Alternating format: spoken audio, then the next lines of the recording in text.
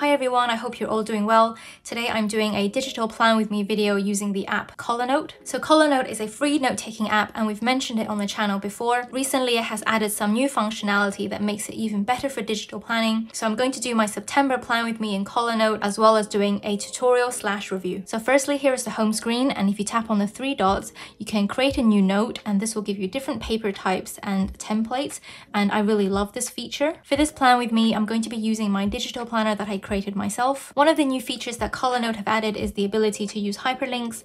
So now you can just easily navigate through your planner using the hyperlinks embedded within your file, and there is minimal lag. So I find this really a great option for digital planning. So the pen icon at the top gives you different colors, and you can change the stroke size.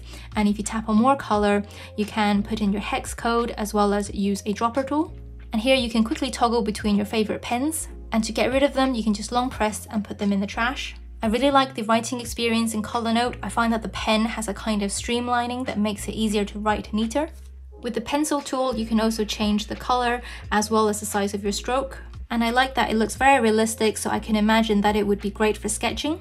The highlighter tool allows you to change the opacity, which is really cool. And if you hold it down, it will snap straight as well.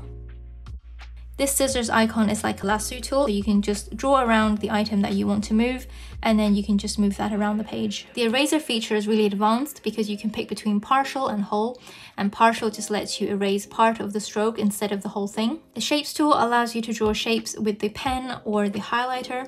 So if you just draw the shape and let go, it will draw a perfect shape for you. And you can also tap on the highlighter and then tap on the shapes tool, and this will allow you to draw a shape with the highlighter. I haven't found a way to edit the shape after you've put it down, so if you make a mistake, you just have to undo and try again. Tapping on the text icon brings up this window, which I'm not a huge fan of.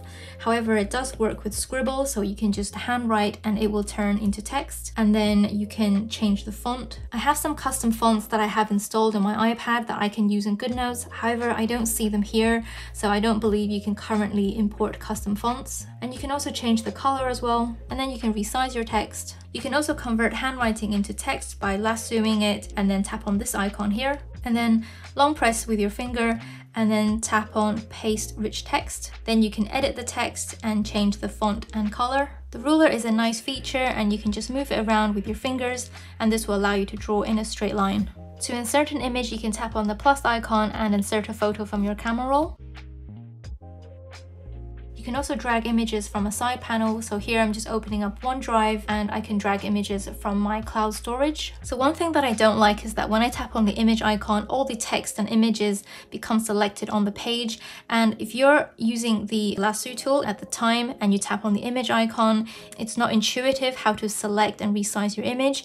So you actually have to be in pen mode. And then if you tap on the image icon, this will allow you to resize and select your image. Now, one thing I like about the lasso tool is that you can lasso text and move this independently of the image.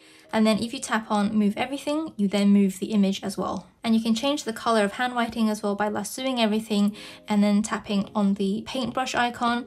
And here you can just change the color. So one thing I've noticed is that there can be some minor glitches from time to time. So I wrote in a word, came out of the app and went back in, and now it's missing part of that word. But this is only minor and I haven't noticed any major data loss. This icon here allows you to draw with your finger. I don't use this feature much, but it's neat to have. There's also a bookmark feature, so if you zoom out, you can tap on bookmark and enter a title for your bookmark.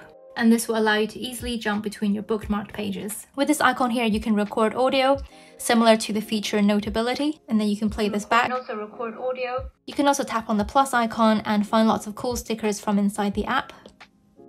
Unlike Goodnotes, there is no separate hyperlink mode, so you can be in edit mode and you can write, and you can also tap to use the hyperlinks. Now, CollaNote has a lot of great features for a free app. However, I think it can still make some improvements in the future. For example, if you tap on the thumbnails icon, you can long press on a page and you can duplicate and move it up and down once. However, you cannot copy a page and move it anywhere in the planner, so it's not quite as flexible. And I also don't see the option to copy a range of pages, so you will not be able to import a separate PDF file into your planner. You can insert a blank page anywhere in your planner, and you can also long press on this page and change the paper or template, which is a really neat feature. The other minor thing that I didn't like is that you can't have a mix of portrait pages as well as landscape pages in your file.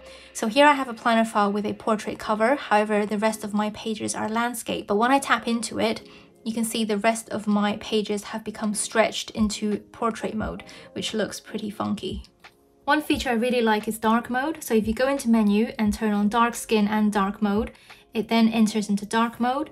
And when you write on it with a black pen, it then shows up in white. So you can toggle between the dark and light modes. Overall, I think CollaNote is a great free app for digital planning, and I highly recommend it if you don't want to use paid apps like Goodnotes and Notability, and I'm highly looking forward to new features that will be added in the future. I hope you found this video useful. If you liked it, please give me a thumbs up, subscribe to my channel, and I'll see you next time.